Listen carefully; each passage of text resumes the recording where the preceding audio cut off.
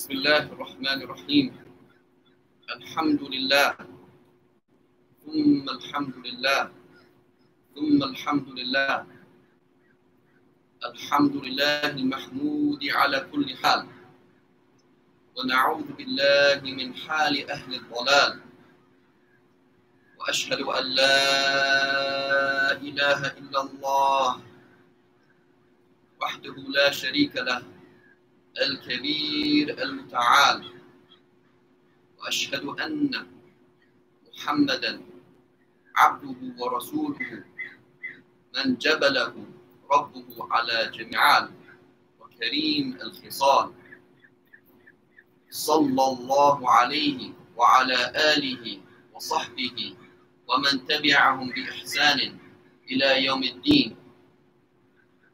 وبعد فقد قال الله تعالى في كتابه العزيز: يا أيها الذين آمنوا اتقوا الله يا أيها الذين آمنوا اتقوا الله وقولوا قولا سديدا يصلح لكم أعمالكم ويغفر لكم ذنوبكم ومن يطع الله ورسوله فقد فاز فوزا عظيما. Dear respected brothers and sisters, Allah subhanahu wa ta'ala has made Jum'ah obligatory upon all of us and has made of the essential messages of Jum'ah, of the most basic essential messages of Jum'ah, that we warn each other of Allah's punishment. Fearing Allah subhanahu wa ta'ala is an essential part of our relationship with Allah subhanahu wa ta'ala. We love Allah, we have tremendous hope in Allah, we call upon Allah, but we all must fear Allah. In every single khutbah, it is incumbent upon every Khateeb to warn every single person, every single believer, to fear Allah subhanahu wa ta'ala. So Allah subhanahu wa ta'ala says in His mighty book, O you who have believed, O you about whom faith, iman, knowledge, conviction in Islam is a fact. That's who you are. Ittaqullah, ward off Allah's punishment. Take the practical means to save yourself from the hellfire.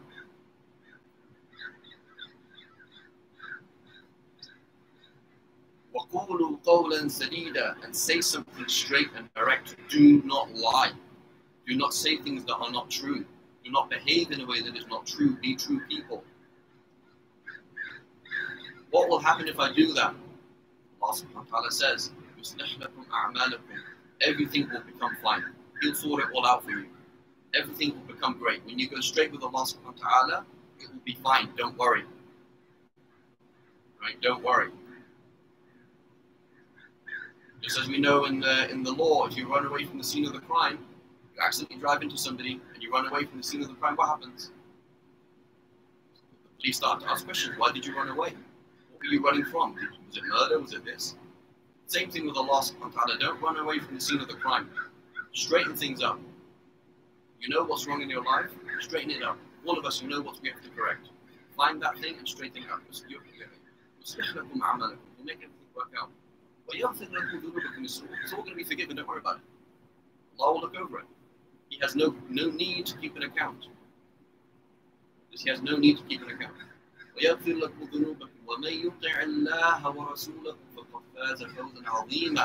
And whoever obeys Allah, checks in the Qur'an, is what I'm doing halal or haram. وَرَسُولَهُ, and checks his messenger, the Prophet ﷺ, is what I'm doing correct according to what the Prophet told us to do and told us not to do. قَدْ فَازَ فَوْزًا عَظِيمًا, he's already succeeded. He's already achieved to an amazing benefit and safety. Allah subhanahu wa ta'ala has told us in the Qur'an, وَمَن يَعْشُ عَنْ ذِكْرِ الرَّحْمَنِ يُقَيِّضْ لَهُ شَيْطَانًا فَهُوَ لَهُ قَرِينٌ. Allah subhanahu wa ta'ala says, and whoever wanders around blindly, what يَعْشُ in Arabic means عَشَوْتَ إِلَى النَّارِ إِذَا اسْتَدَّدْتَ إِلَيْهَا بِبَصَرٍ ضَعِيفٍ. Somebody is يَعْشُ, they are walking around and they're almost lost. They're on one inch away from being completely lost. They don't really know where they're going. And wandering away far from an dhikr Rahman, the dhikr of the Rahman. What does a dhikr Rahman mean? It means what Allah is reminding you, Allah in His capacity, Allah with His attributes of Rahmah is reminding you for your own benefit, reminding you what to do. And you're wandering away distant from that. And you're not having dhikr of Rahman, and you're not reminding yourself of the Rahman. And you're not doing dhikr Rahman, you're not praying, you're not fasting, you're not, where are you? Your mind is always in something else. So Allah subhanahu wa ta'ala says, وَمَن يَعْشُ عَنْ ذِكْرِ الرَّحْمَنِ, whoever wanders around blind, notice Allah subhanahu wa ta'ala says, we, وَمَا لَنَا مِنْ عَظَمَ, that which we have of strength. Allah subhanahu wa ta'ala uses the word Rahman for his Jamali side, his soft and beautiful side. And it says, we, and now when you don't want to deal with Allah with His Rahmaniyah, you don't want to deal with Allah subhanahu wa ta'ala in his kindness and softness, and it's good, we are going to give you a shaitan, and he's going to be your buddy. He's going to be following you today at the end of your life, helping you do more and more haram, helping you do falling to kufr. May Allah protect us all.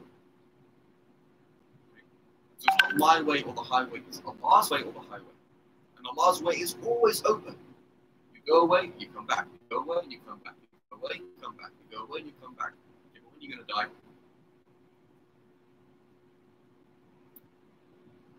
So it's a risk. Right? It's a risk that Allah subhanahu wa ta'ala, the door of Rahmah, the door of Tawbah is always there. You can always turn to Allah. But when is it that your end is going to come? When is it going to be too late? That's a question for all of us to ask. May Allah protect us all. And so we have to look into our lives. Do our lives conform to the book of Allah and the Sunnah of the Prophet ﷺ or not? And if it doesn't, where doesn't it? That's our job. On a financial level, on a work level, on a family level, on a paternal level, on a personal level. What is it you're doing personally that is haram? What is it you're doing in your family that's haram? In terms of work, it's haram. In terms of your business, it's haram. Find out. If you don't know, then ask. Whoever doesn't know those details, ask. Whoever one can't find anybody to answer your question, you better go find it. You are responsible to find these things out. You either have to have people to answer. We have to have people to answer. I've been here in America now, just come from Jordan, the Middle East. I've been here now for 3-4 months, and the desperate need to have local ulama is blatantly obvious for me. MashaAllah, every day I'm calling up scholars in different countries. Can you help me out with this answer? Can you help me? I'm asking. But we need people here. Here. American ulama. Somebody who's grew up in your street, went through the same difficulties that you saw, and he knows exactly what life is like. And he can give you the exact answer for what you're talking about. He knows the exact financial, technological, social, whatever it is, scenario. They can deal with it. And it's not just second-hand fatwa. It's here, homegrown. But that will not exist. That doesn't happen if we are not trying to find answers. The circle is like this. You try to find an answer, you don't find an answer. You get frustrated, you try and find a scholar. You can't find a scholar, you bring a scholar. And then you realize the next generation needs scholars, you have your children study, etc. It goes like that. But if we don't care, we don't ask questions, because we're not interested in dhikr Rahman, we're not interested in what does Allah want to tell me, and my relationship with Allah subhanahu wa ta'ala in all the aspects of my life, then I won't know what is halal, haram, and we'll never know what's halal, haram, we just keep going. And who knows, inshallah, Islam will last a generation, 2 generations, and then it will just be this nice thing that we used to remember. Some people do postcards, mashallah, there used to be a mosque here, or a community centre here, MCC, mashallah, and that was it. There is no guarantee Islam will remain. There is no guarantee that Islam will remain. The only way that it can remain is that each and every of us values it, applies it, and takes the practical steps to make sure that it exists in the next generation. If we don't have ulama, we don't have ilm, we don't have people who know technical things, what are the intervals of a khutbah? Then how are we going to khutbah? If I don't know, and he doesn't know, and she doesn't know, then how are we going to do khutbah? The most basic thing in most of our lives is saying, okay, fine, mashallah, I pray 5 times a day and I pray Jummah. But I don't even know how to do Jummah. So then how are we going to have Islam? How are we going to have Islam? How are we going to do zakah if we don't know the details of zakah? It's impossible. Islam cannot be applied in detail without knowledge of the details, right? And so this is an essential part of our deen. And Allah subhanahu wa ta'ala says, in the context of jihad, if you can imagine you are in Medina, and you're a little city in a little community and you are under attack. It is obligatory on every single man to get up and defend this country. And what is this little village, basically, in Medina? It's a village, not even a city yet, really. And Allah subhanahu wa ta'ala says, مَا كَانَ الْمُؤْمِنُونَ لِيَنْفِرُوا كَافَةً. No, don't all go and fight. Don't all defend your village. Why? We're going to die. We're going to be erased. What's going to happen? لولا نفر من كل فرقة منهم طائفة من كل فرقة منهم ليتفقهوا في الدين. Why doesn't one or two of you, all of you go and defend the village? One or two of you stay behind ليتفقهوا في الدين, to learn about the details of the religion. Some of you heard the hadith and the other one didn't hear it. Some of you understood the hadith, some of you didn't understand it. These are important things that all of us need to know, but not all of us know. So we have to learn. We have to create systems within our communities. One or two of us, three of us, somebody in our community is learning, so that we have someone to ask. So I have somebody to ask, and I know that this person generally knows my scenario. But I'm talking about this reality here in America, the social level, cultural level, whatever it is. He can give a real answer. It's a real answer. I feel this is the deen of Allah in respect to me, as opposed to a second-hand answer from Afghanistan or from Pakistan or from Middle East.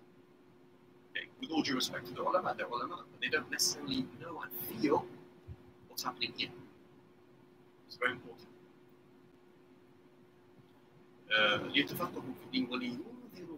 So they should warn. Notice the concept of fear. Islamic education is not about facts and concepts and really beautiful philosophical things. It's about fear of Allah subhanahu wa ta'ala. I genuinely fear Allah subhanahu wa ta'ala concerning what I'm doing in my life. And I'm concerned about my relationship. Am I offending Allah subhanahu wa ta'ala by doing these things? Am I throwing myself into the hellfire by doing these things? I'm genuinely scared. That they themselves might also be wary, careful. Be careful of this.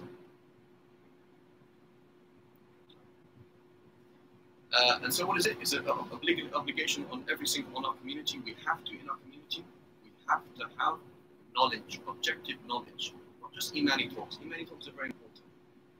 That's the kind of talks you have with your kids or with khutbah, etc. It's an imani thing. But need facts. Tell me the details of zakat. Tell me the details of a contract, an employment contract, of inheritance. We need details. Otherwise, where's the deen? It's just going to disappear. وأقول قولي هذا وأستغفر لي ولكم يا فوز المستغفرين استغفر الله.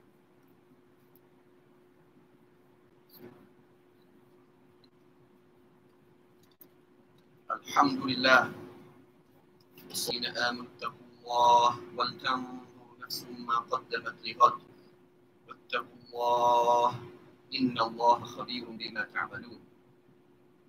Allah subhanahu wa ta'ala has said in the Qur'an, O you who have believed, fear Allah, let every single one of you look very carefully to what He's put forward for tomorrow. Wattaqullah, and fear Allah. Allah is fully aware of every little thing you keep doing.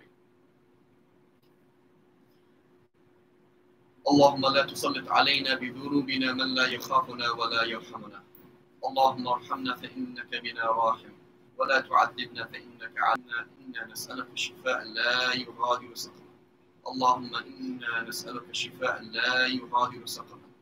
يا رب الناس يا رب الناس يا رب الناس أذهب الباس أذهب الباس أذهب الباس. صلى الله على واغفر للمؤمنين والمؤمنات والمسلمين والمسلمات الأحياء منهم والأموات وارحم موتانا واشف مرضانا. صلى الله على سيدنا محمد وعلى آله وصحبه وسلم. أقم الصلاة.